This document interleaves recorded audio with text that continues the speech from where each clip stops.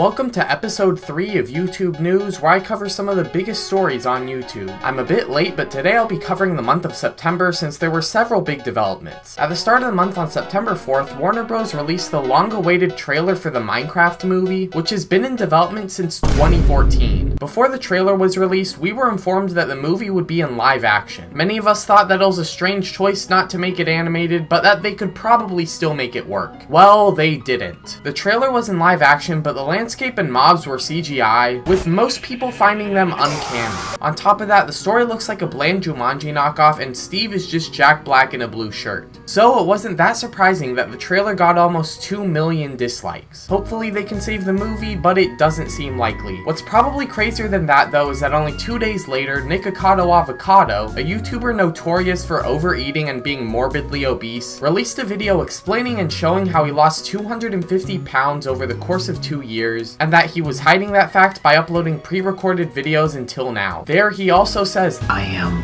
always 2 steps ahead." Naturally, the video went viral, getting almost 50 million views and becoming by far Nick's most viewed video. However, some people suspected that the whole video was deepfaked, especially after they found a video of an obese Nikocado saying that he tricked millions of people into thinking the 2 steps ahead thing was real. I made a YouTube video and I said, I'm 2 steps ahead. But in reality, the original version of that video was made over 2 years ago and was referring to a time he said that quote earlier. Later in the month on September 10th, PlayStation announced that they were releasing the PS5 Pro, which should have better graphics, frame rate, and ray tracing, but many people watching the demos pointed out that they could hardly notice any changes at all.